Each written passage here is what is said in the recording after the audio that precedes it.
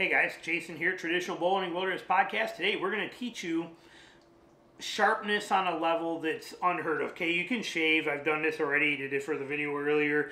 Shaving is sharp and that's one thing and that's a good thing, don't get me wrong. But if you're ready to take them to the next level of sharpness, how do you know you got there? If all you're doing is keep shaving and it just keeps shaving, how do you know you're at that sharpness level that works? Is it pieces of paper? Is it that? There's so many methods out there. The one I found to be the best is the rubber band. Okay, because number one, the rubber band represents the arteries and the stuff that we're actually trying to shoot through. And so and it doesn't matter if you're doing it with your knife, okay, or if you are doing it with your broadhead, we want that level of sharpness. So there's a big difference. And I actually made a video on this a couple years ago. I'm going to put it right in here in a second. You're going to see it because it shows you two of them that are shaving sharp, two knives, but one, you can see the difference. But this broadhead set up right here, and I'm going to bring you in and show you close up, but basically we are taking these. I use these because I use them around my wallet. This is number 64 rubber bands, which, like I said, I use around my wallet. It keeps it so I never lose my wallet. This creates friction in my pants, and it doesn't let my wallet come sliding out. So I keep 3 of them on there, plus they're always handy to have, so I keep those on there. So I always buy these number 64s are what I always get. But you take one of those rubber bands and you basically just cut it open, stretch it between your fingers. I'm going to show you a close-up of this too. Stretch it between your fingers, but as you move this broadhead down through there, every millimeter it goes, it should be cutting through that rubber band. Every little slide and speck that head moves, it should be cutting through. As you just barely move it, it should be cutting. And that's what you're after, and that's the goal. I'll do that as a close-up right here where you can see what I'm talking about. But that is the way that we can tell the difference. I can feel and go, okay, that's sharp. Yeah, that's wicked sharp, and I know that. And I can do that with knives. I can do that with that stuff, and I can go, yeah, that'll shave. And like I said, I'm running out of hair here from doing videos on this stuff, but I could shave that stuff off. All that stuff works fantastic, but this is next level. Okay, this is achieved with stropping and denim stropping and that kind of stuff. But if you want the scariest, sharpest edges you can put on something that you're going to be able to do, this is how that's done. And the best way I found to test that is to use these rubber bands, because you can literally see it. If it's, you'll see it in the video. I don't need to explain it to you. You will see it here in 1 second when we put it together for you. So it's a little tip for you. Every little speck of movement we have on there, should see it cutting already, cutting into that edge. See it rolling up. As we push that, just almost pushing right through it. Look at that. That's how you know it's going to be sharp. Different knives here. My Essie Azula that I carry with me every single day, and I have my Tops MSK 2.5.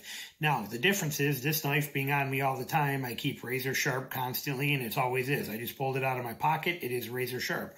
This one, still considered razor sharp, but I haven't been carrying it for a while, so it's been sitting in there, and it's just not quite as sharp. Now, both of these will still, as you can see here, if I put my arm there, you can see they will both still shave hair right off my arm. You know, both of them are sharp enough to shave without fail. This one obviously doing a little bit better, but both of them are what we would consider shaving sharp. So if I take that and I spread it right between my fingers, and I start to pull that knife down through there, you can see that it does eventually start to cut, and cuts through it.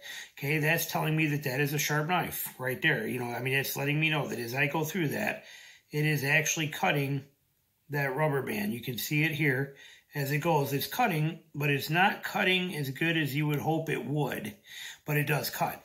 Now this one, which is definitely sharper, this Azula, when I hit that on there, every little speck of an inch that I move, it is cutting. Every little smidge, it's cutting.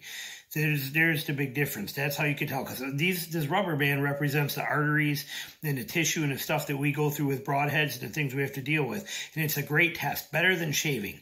But I put that on there. Every little smidge that I move that blade, it is cutting. You can see it is just cutting through everywhere. Every little millimeter I move that blade, it cuts. Just goes right through it like nothing. Where this one, which was still shaving sharp, I have to fight and get it to pull, and it starts to cut through.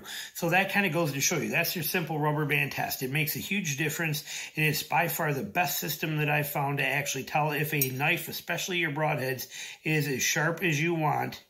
As you can see, every little millimeter I move that, it is cutting through there. That is a sharp knife. Again, this one's still sharp enough to shave with. And it does take hair off. It's not super sharp, but it is razor sharp, sharp enough to shave with. This one, this is what we qualify as scary sharp. That's the difference. It's the rubber band test that will do it. As you can see, it doesn't take much. Grab a rubber band, spread it between your fingers like that so that you can see it. And as you move that blade, every little speck you move that, it should be cutting right through that rubber band on there. So short little video for you just to kind of show you that test and how it works. Try it. See the difference. You'll see, especially when you're doing your broadheads. You can run one side, run the other side. You'll see if it's actually just shaving sharp or if it's scary sharp. So, but it is the best method I have found to be able to make these things sharp on a level that is almost unperceivable, just wicked sharp. And remember, with broadheads, we're dealing with thicker blades, things like that. You got different angles on them. You got all sorts of things. But when you can get them to do that, or a knife to do this with a rubber band, where once you get that started, you know, sometimes breaking through the edge of that can be a little tricky because you're stretched between your fingers and it kind of rolls a little bit. But once that breaks through that edge just a smidge, every single little movement of that blade should be cutting it. You should almost be able to push right through it, which we're going to show you here right now. I'll show you a close-up of it, and then we will also show you this video. Thanks for watching.